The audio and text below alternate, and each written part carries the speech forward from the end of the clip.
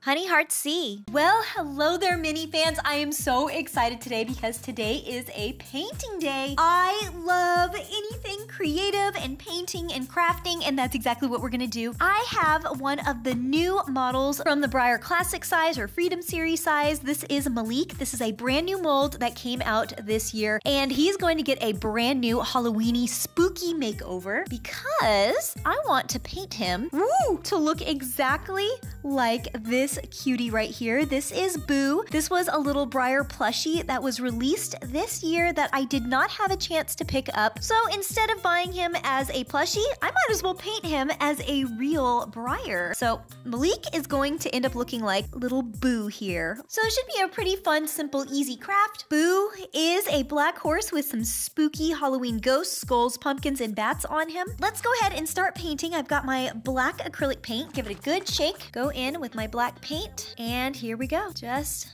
paint right on him. Oh, I love this new Arabian mold. Isn't it absolutely gorgeous? Whenever I saw this, I was like, yes, more Arabians. Of course, I'm in love with Arabians. Shuggy is an Arabian, and you guys know she is my love. I absolutely love my horse. Painting Malik, a beautiful Arabian horse, is something I'm definitely going to enjoy. So just make sure I gotta get his whole entire coat painted in black. Now, this black paint is a little bit sheer, so I'll probably have to go over it with a second coat, no problem. I always like to paint in really, really thin layers. All right, let's turn him around. It doesn't look too different. His chestnutty color is pretty dark, but I like to paint with really thin coats of paint and then build up the coat and the color more and more and more. That way it avoids streaks, because if you do like a big giant glob of paint, especially really thick paint, it can leave really bad streaks on the model. So you want to make sure you do several coats. It's better to take your time doing several coats instead of one really thick coat. So this paint is really sheer, so I'm not thinning it out with any water. I'm just going for it. Might as well, right? It's Halloween time. Paint his little cute face all black. All right, first layer is done. Now I need to go in with a second coat of paint because this paint is really thin, so you can see some serious splotchness going on here. So just go ahead and give him a second coat. There we go. Yes, I love second coats because now it really starts coming together and you can see the true colors. All right, the black is painted on him. Now it's time to start going in and painting the little mask that is on Boo. So that's a really beautiful purple color. I have this purple Halloween set of paints, but these are kind of looking really old. Let's check in on this purple and let's just, ooh, yeah, that's not looking good. Well, there's kind of enough in there though. Let's see. Oh no, it's all dried out. No. Okay, so now we gotta go to plan B since this is all dry. I'm sticking my paintbrush in there and look at that. It's just clumpy and dry. You can't even use any of that paint. Now looking at the picture, it almost looks like the purple of his mask and the purple of his hair are two different colors. The purple on his mask looks a little bit more pinker, while the purple on his hair kind of looks more like a true purple. So I'm gonna do exactly that. I'm gonna go in with two different types of purples that I have. One for his mane and tail. I'm gonna go in with the purple iris, and for the mask and for the little bat decals, I'm gonna go in with this one, which is called Velvet Crush. Give it a good shake. So to paint the mask on him, which is like a little bat shape, and of course I don't own this plushie, so I'm just gonna have to wing it. Get it? Wing it? So to paint the mask, let's just do it. Let's just go in and do it. So just gonna go down and paint the bat shape right across his eye.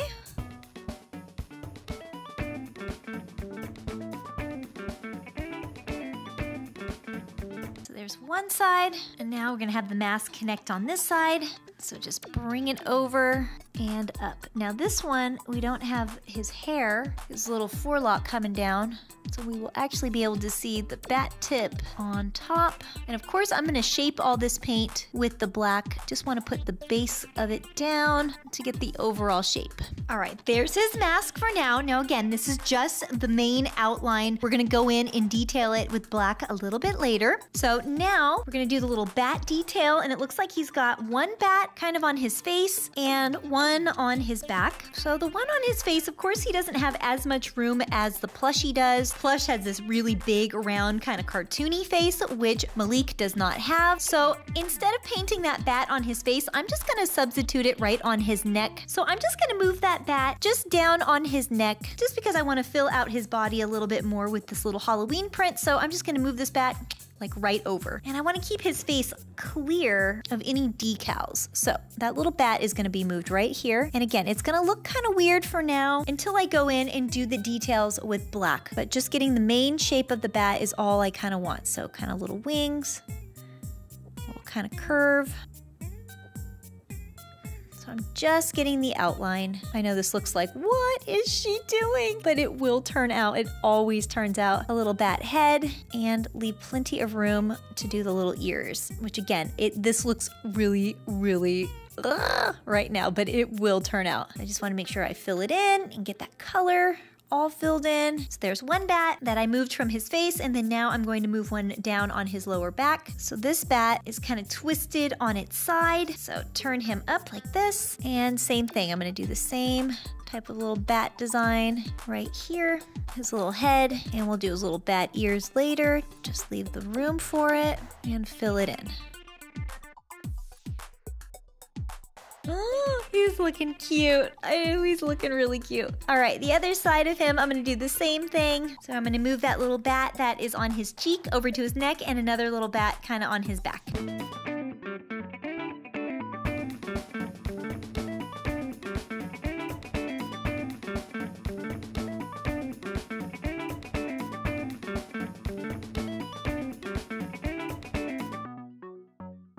All right, now we've got his little purple splotches on him, and now I'm just gonna let these dry. All right, everything is all dry. Now I'm gonna go in with a smaller brush, and I'm gonna start now shaping and doing the details to fix these bats and the mask. I want it to actually have that bat shape. So of course, I'm now going to take my black, and this is the important part now, because this is now where I'm gonna start shaping the bat.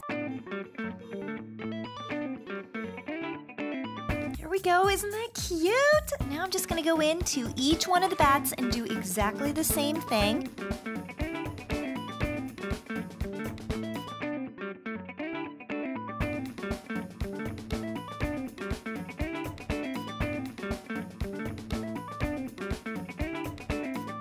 All right, pretty cute, huh? So the bats have now been painted. I'm gonna go in and just kind of fix the mask a little bit, just kind of sharpen it. Let's do the exact same thing. All right, the mask, it looks good. Now I just gotta go in and fill in his little eye holes. He's gotta be able to peek through his mask and see. So very carefully make it so he can see. He looks like a Halloween superhero. All right, so bats and mask are done. Now let's go in with these cute little orange little pumpkins. I have my orange from this little mini kit, but ooh, yeah, that's not looking too good. Let's kind of poke at it. Yeah, this may not work.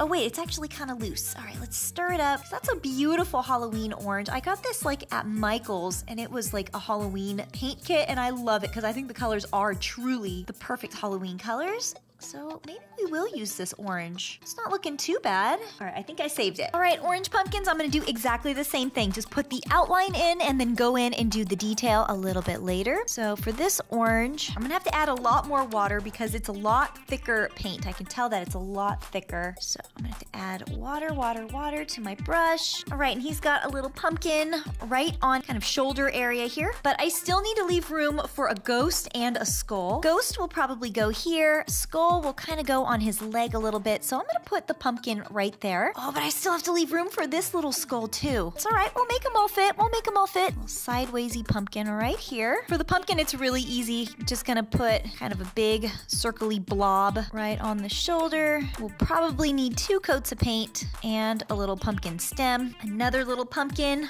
right here on his hindquarters. Big blob.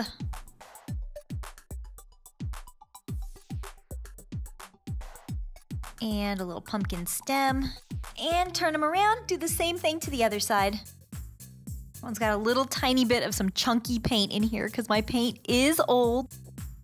Little pumpkin stem. I'm so happy I was able to use this Halloween paint. I love it. Would have been great if I could have used that purple color, but this will work out just fine. I think these colors look so good. And you guys know it, there is no rules whenever it comes to any creative project. You are completely in control. You are the creator. All right, got my 4 pumpkins on. I'm just gonna let them dry. Now that that first coat has dried, I'm gonna go in with a second coat of paint and fill it in. Sometimes in these little mini paint pots, the paint quality is not the best. And on top of that, I find that oranges, yellows, and even some really light greens at times tend to be really sheer. So you need to do like a second, third coat on those colors usually. So that's exactly what we're doing. Just giving it the time that it needs to build it up.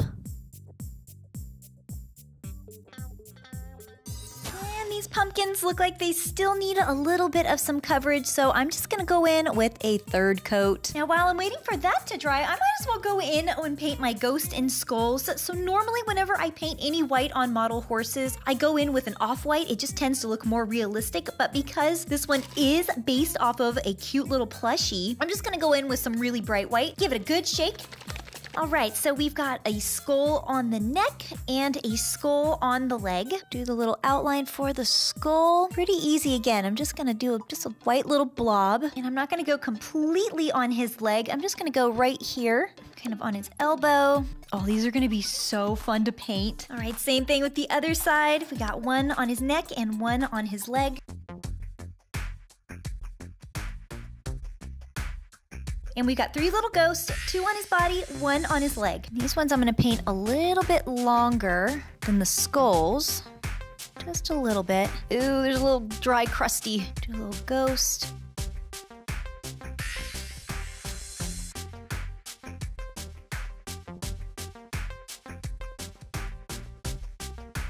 Now since I already have my white out, I'm just gonna go ahead and paint some little socks.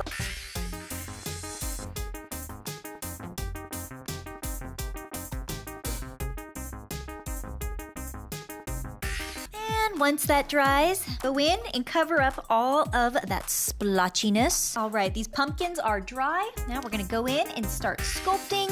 Start with the cute little pumpkins. So same thing, just gonna use my black and just kind of help me carve out their shape.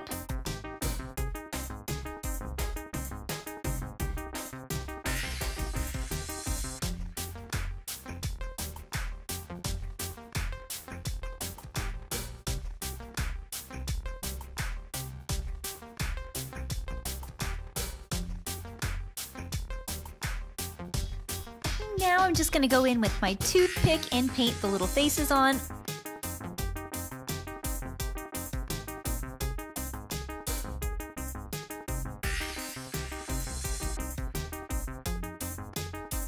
Now we'll shape the skulls.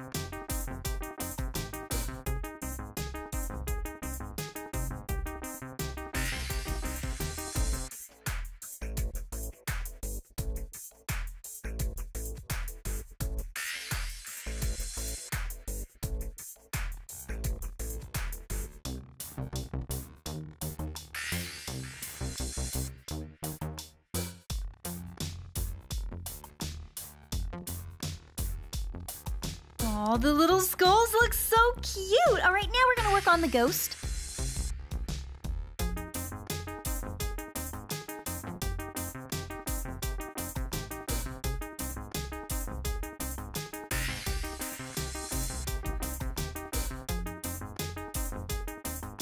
So I can just go in with my black and just kind of reshape them, make them smaller, make them shorter, just kind of clean up the paint a little bit. Now I'm gonna go in with a tan kind of natural color to create his hoof. Ooh, wait a minute. This paint is a little old. I haven't used this in a while, so let's just mix it on up. Give it a good mixy. All right, now go in with that natural color and paint each one of his hoofs. Even though the plushie doesn't have it this way, this is just what would naturally be on him.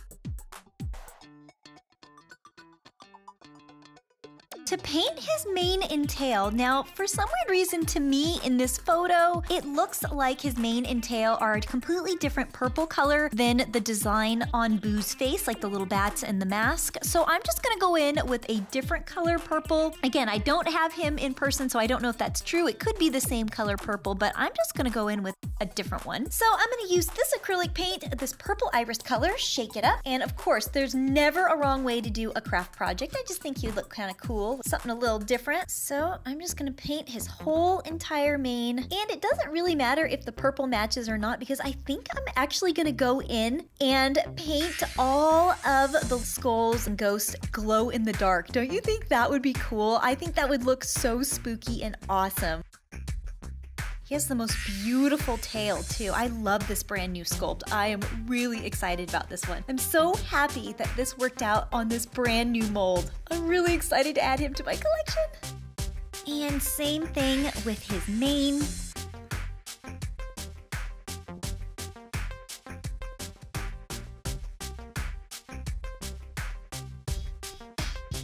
He also has this wild piece of hair that kind of goes down here. So I'm just gonna follow this piece all the way down on his body. Oh, that looks so cool.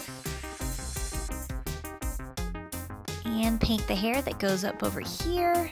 And the piece that falls into his face. Ooh, yeah. See, I'm glad I did a different color purple, or else it'll look like these purples kind of blend together. Of course, I need to make room for this one little shade of black that he has in his mane. So right in the middle, just add that black in. This horse is so cool.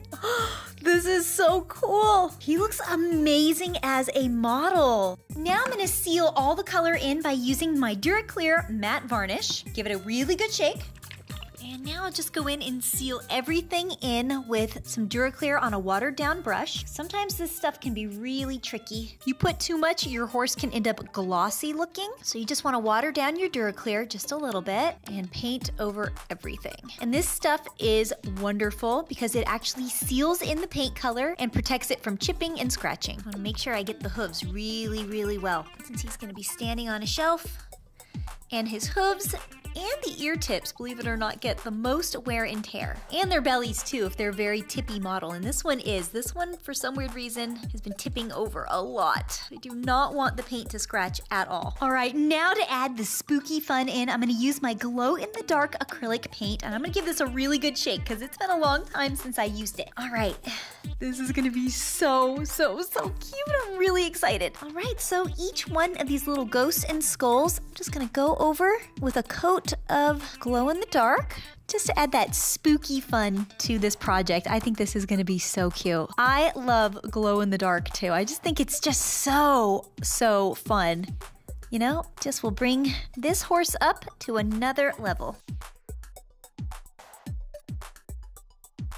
All right, the last step that I'm gonna do is I'm gonna go in and gloss his eyes and nostrils with some clear nail polish. Just a nice little last step to kind of add the glossiness back to his eyes. Just kind of makes him stand out just a little bit there. And gloss his nostrils.